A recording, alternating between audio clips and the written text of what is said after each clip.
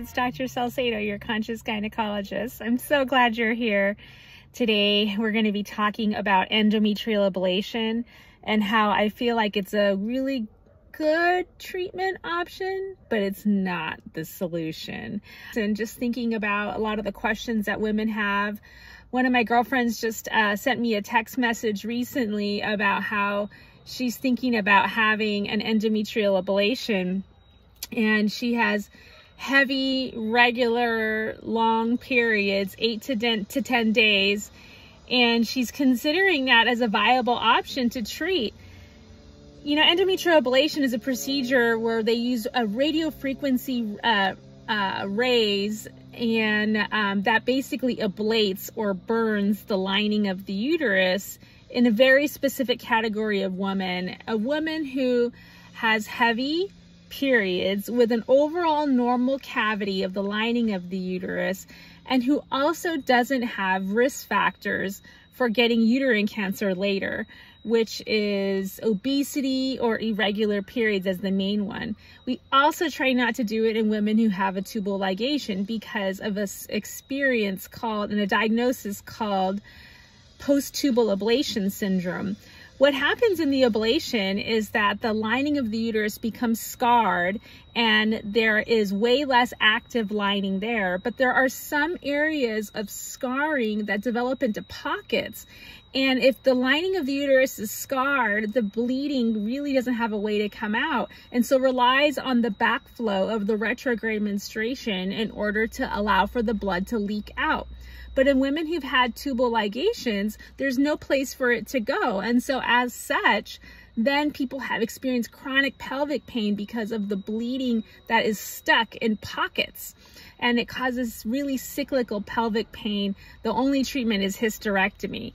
But, you know, although that it is a viable option to help women with their heavy, painful periods, it is really just a solution that isn't the answer and doesn't really teach women how they got there.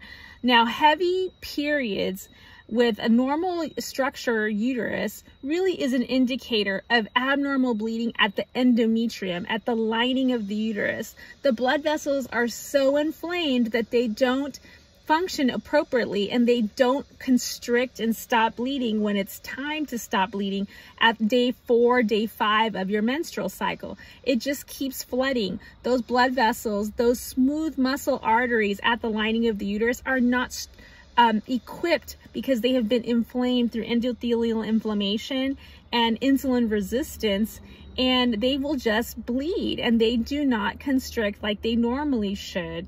And so people have heavy, prolonged periods, 7, 8, 9 days long.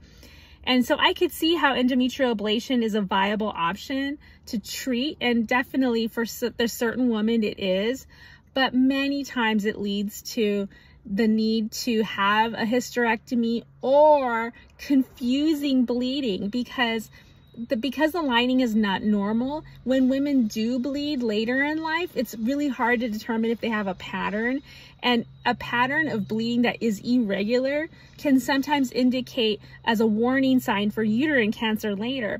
And a gynecologist will not be able to sample the lining of the uterus if it's scarred.